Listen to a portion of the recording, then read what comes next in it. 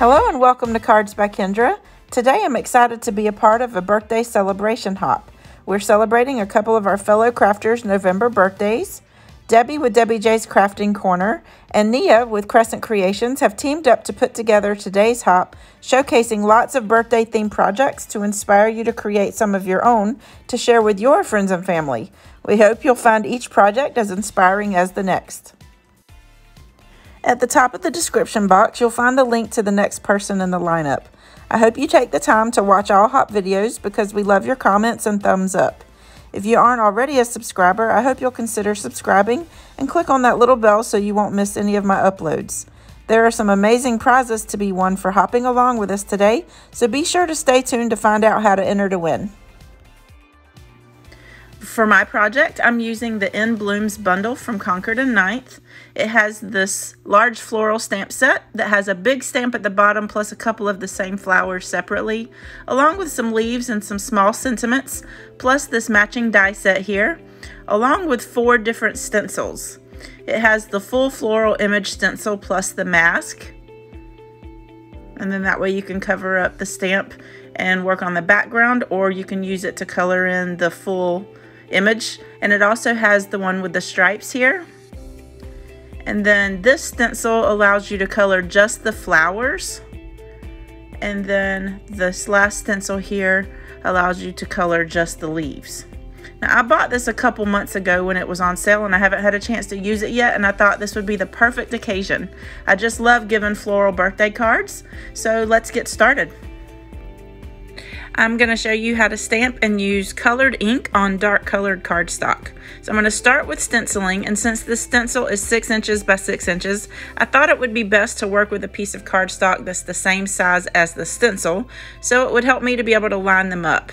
I'm using a piece of Tropical Teal cardstock by MFT Stamps, and I'll be trimming this down later. I've taped this down using some mint tape to my glass mat. This is a low tack tape, and I'm applying some white pigment ink using my domed foam sponge applicator. There's a few parts of the stencil in the center that started coming up while I was doing this, so I would recommend using a pixie spray or some other low tack adhesive to put on the back of the stencil to help hold it in place. So after removing the stencil, I used my heat tool to help dry the ink faster because we want this ink to be completely dry before applying the colors. To test to make sure it's dry, I added some clear embossing powder on top to see if it sticks, and it didn't, so we're good to take the next step. Now, I did take the other stencils and I sprayed the back of those with some pixie spray, so I won't have the problem that I had with the first stencil anymore, but I still like to use my mint tape just to help hold it in place on my work surface. So here I'm taking some Catherine Pooler ink in Be Mine. Now this is a pink color, but because I'm adding it on top of the white, which is on top of teal, it's gonna turn kind of a purplish color. And this time I'm applying the ink with a blending brush, mainly because I wanted to get a light coverage. I tend to get darker coverage when I use the sponges. Now, after making sure that the pinkish purple, whatever color that is, was completely dry, I applied the leaf stencil, and I used the Lime Ricky Catherine Pooler ink to apply color to the leaves using a smaller blending brush. After letting this dry completely, I applied some anti-static powder on top of the cardstock, and then I took my large stamp and lined it up on top of my stenciled image and placed it in my Misty stamping platform. And I'm inking up the stamp using some Versamark ink. And I just re-inked this ink pad so it's super juicy, and I'm using my air hockey table pusher to apply pressure. And then I'm gonna pour some white embossing powder on top, and you will see here, I don't know if I applied too much ink because it's super juicy or if I applied too much pressure, but when I take all of this off, you'll see that that top flower, the top 2 flowers, they have a lot of white on there, and I don't know exactly what caused it, but I'm thinking I probably applied too much pressure or it was just super juicy. Either way, I'm just gonna try to brush off this excess white embossing powder using a paintbrush. There is a lot of it, so this kind of took me a while. I spent longer on this than what I would normally do with anything else, but I didn't really want to have all that purple covered up with the white embossing powder. And it's actually embossing powder's little tiny shavings of plastic, so that's why when you apply the heat tool to it, it melts it, and once it's melted, you pretty much it's on there. So I'm doing my best to get all of it off. Tried different paint brushes, but you'll see how I fix this here in a bit.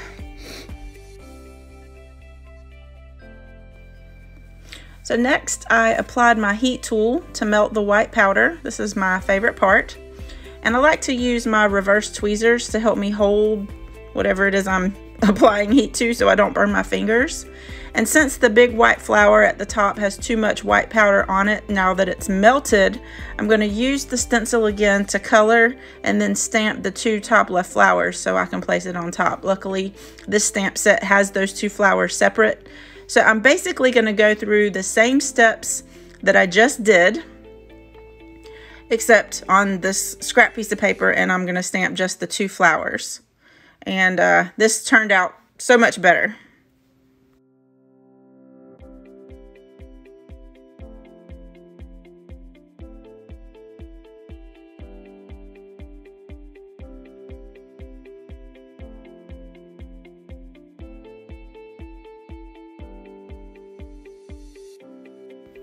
Now, after I get this stamped and embossed, I'm going to take the matching die set and cut this out so that I'll be able to layer this on top of the flowers that are messed up when I go to assemble the card. But before I do that, I decided to take the striped stencil and add it on top so that I could add some Versamark ink to give it a 2-tone teal color. Now, I had just re-inked my Versamark ink pad, so I didn't want to put all of that excess ink all over my stencil. So I decided to switch to using my embossing ink dauber, and that's by Ranger. But I'm going to let this completely dry because I'm not adding anything like embossing powder or anything to it. I just want it to be a watermark and it have that 2-tone color. And so I cut out the sentiment that says "Sending faraway birthday hugs" from some sentiment strips that I had from Simon Says Stamps. And now, because I'm somewhat of a perfectionist and I see these little white powder flecks that I didn't brush off earlier, it was really bugging me. So I thought that one way to help mask that would be to add some more shimmery white specks all over. So I took the flower mask part of the stencil and I covered up the flower. And then I took some white linen Dilutions shimmer spray and I added some to an acrylic block. And I'm just flicking this on using my paintbrush. But I wasn't quite getting the coverage that I was looking for. So I decided to just spray it, and boy, did I make a mess. I forgot to get out my splatter box. I didn't think it was going to go everywhere, but it did. But it did end up turning out really pretty, but I got some on my sentiment strip, so I decided to just go ahead and paint the whole thing and make it shiny. Now I'm just trying to figure out how to trim this down so that it will fit on an A2 size card. Obviously, this image is bigger than 4 1/4 inches wide, and I know I don't want to cut off the section of the flowers in the top left corner where I'll be adding the layer on top. So after going back and forth with this, I just decided to trim off the right side so that the panel measures 4 inches by 5 1/4. And I'm using a piece of white heavyweight cardstock for my card base, and it is side folding, so I just scored it at 4 1/4. And then I also cut a layer of plain teal cardstock to be 4 1/8 by 5 3/8. And I'm gluing everything down using some Nuvo Deluxe adhesive. This is my favorite liquid glue because it gives me time to scoot it exactly where I want it, and if any seeps out, it dries clear so you don't see it. And then I added some some foam tape to the back of the flowers to give those some dimension. And I have my messy sticky scissors. They barely work for me, but this is what I use them for, strictly to cut my foam tape. And then I took the sentiment strip and I applied a thin foam strip to the back of that, and I placed it right below where I popped up the flower. Now, to finish off this card, I've had these beautiful 2-toned pearl embellishments that I bought from Pink and Main not too long ago, and I haven't had a chance to use them yet. So these here are half teal and half purple, which are perfect for this card. I've placed the smaller ones in the centers of the smaller flowers, and then the medium-sized ones on the larger flowers, and then the largest pearls outside. And this finishes off my card. I think it turned out really pretty. Please let me know what you think in the comments below. Now, in order to win a prize from one of our sponsors, you must comment on all of the hop videos, and you have until November 20th of 2021 to watch and comment, and the winners will be chosen randomly. So I hope you'll click on the next video in the lineup in the description box. Thank you so much for watching, and I hope to see you again soon. Have a wonderful day.